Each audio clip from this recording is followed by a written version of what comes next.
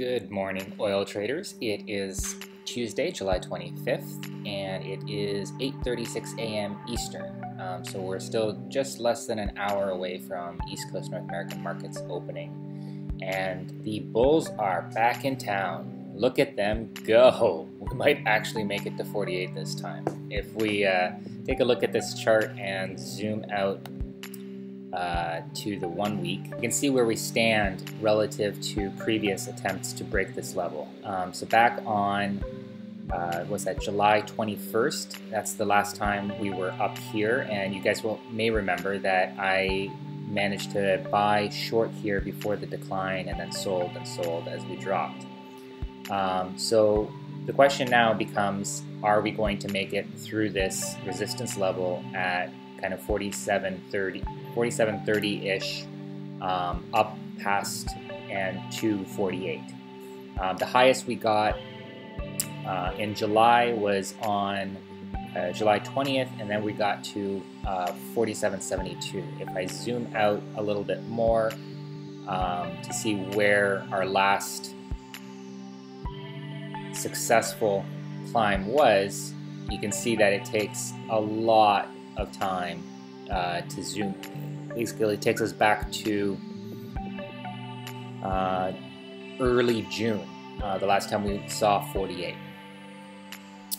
So that's kind of where we stand right now. So this is an important level, and yesterday's news about Saudi cutting on their output certainly gives momentum to the bulls. The question becomes, is it enough? Do you believe in OPEC's word? Do you believe what the Saudis are promising to do? And it's not even to say that they're not going to hold to their promise, but rather, are they actually able to deliver on the promise? It's not a simple thing, and it's a very complicated matter. And I'm not claiming to understand all the nuances of it, but you know, when an organization is that big, and anyway, it's complicated and it's involved. So the question becomes, are they able to do what they say they want to do?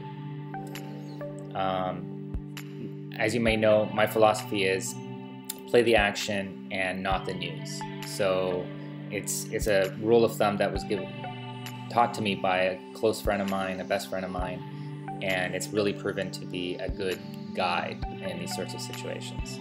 So what am I thinking? Basically, you guys may remember that I've got a long position that is just about in the money based on today's action, this morning action. I'm in, I think, about 47.30. It's hard to say how it translates from my ETF, simply because we had the futures contract rollover last week, so it kind of shifts the prices relative to the ETF. But I think my long position is in and around 47.30, 47.40, 47.20, somewhere in that ballpark. So we're just about in the black for that position, and I'm expecting to exit that position somewhere above 48. Now the question becomes, what do I do in the meantime, kind of in between this 47 and 48 range? And I've been successful in adding to my short positions at this point, in order to take advantage of a decline should that reoccur. Now, what I've been struggling with this morning is the decision whether or not to add right at the open, kind of this 47.20, assuming that we stay here for the open, or wait for something like 47.40, 47.50, which is also very realistic. And what I think I'm actually going to do is kind of split it down the middle. And instead of trying to hold out for 47.40, 47.50, which may not actually happen if this rally decides to vanish, I'm going to split the difference and buy a smaller position than I would have at 47.20, and then hold out for closer to 48. Kind of somewhere around 47.80 plus, to add another small short position, because that would also put me within range of a sale of that long position that I've been holding at 47.30-ish.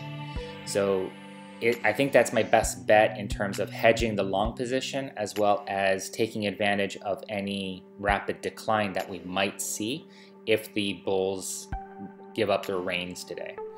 So that's my thinking.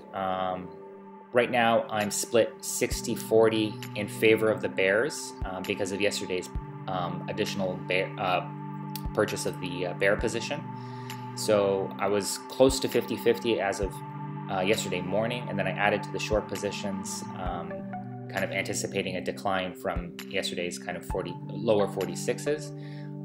But you know, it is what it is. So I was proved wrong based on today's morning action, and I'm just going to play it for what it is, add to the shorts, and maybe, hopefully, get an opportunity to profit on my longs.